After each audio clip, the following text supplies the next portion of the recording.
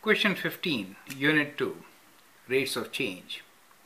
The question is, estimate the instantaneous rate of change in the function p of t equals to 25 within brackets 1.08 to the power of t at t equals to 3 to 2 decimal places. Well, we could do it a couple of ways. One, we could approach t from both the sides. What I'm trying to say is that we make a table of values, and here we can write different values of t, and then we wanted 3, right? So we can have 3 here, different values of t, and we can calculate p of t, which is this function for different values. So you can approach 3 from less than side and more than side. What I'm trying to say is that you could be like it, you can approach here like 2.9, then you can do 2.99, and then you're approaching 3 from this side, right? Here you can say 3.01 and 3.001. Correct? So you're approaching from this side. So, and then you see what value you're approaching to. So that value gives us the instantaneous rate of change in p of t. Correct? So instantaneous rate of changes can be found like this, the value which we are approaching to, right? So we can calculate this, and then let's calculate and then see what we get.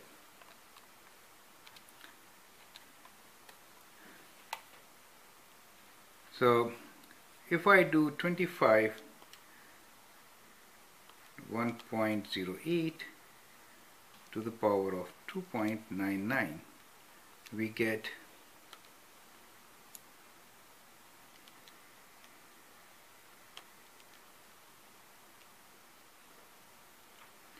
exponent 2.99, we get 31.4685. 31.4685. Let's find the value at 3 also. 25 within bracket 1.08 to the power of 3 equals to, let me change this to decimal, 31.4928.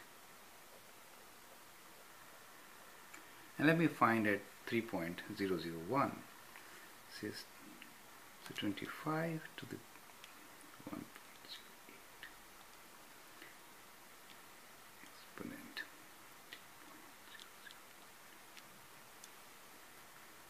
31.4952. Right? So these are the values which we have got. Now to find rate of change, so we are approaching 3 from both the sides. So it is called preceding and this is following. So what we will do is we will find rate of change from this side and also from this side, correct?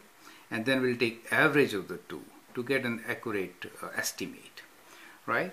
So if we do from the preceding side, then we get 31.4928 minus 31.4685 divided by 3 minus 2.99, correct? And if we calculate from this side, then we get 31.4952 minus 31.4928 divided by 3.001 minus 3, right? So we need to calculate these two values. Once we calculate these two values, then the average of this will be a very good estimate for the instantaneous rate of change at 3. Okay, so let's do that part. So we have 31.4928 minus 31.4685 equals to, divided by, within bracket, 3 minus 2.99 bracket close equals to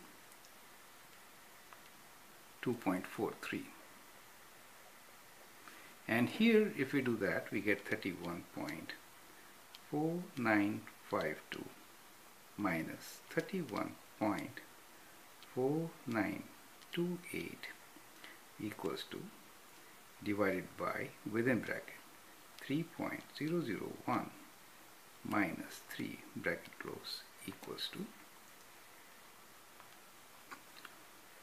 2.4, correct? Now, so we got this result. Now here we'll take average of the two, right?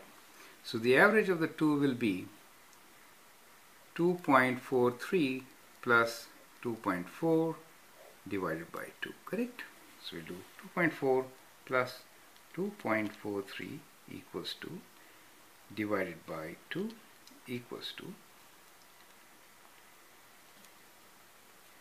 2.415. So we'll round it to 2 decimal places, 2.42, right? Since the answer required is 2 decimal places.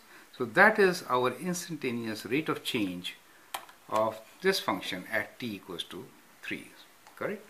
So let me summarize here what we did. Basically, the instantaneous rate of change is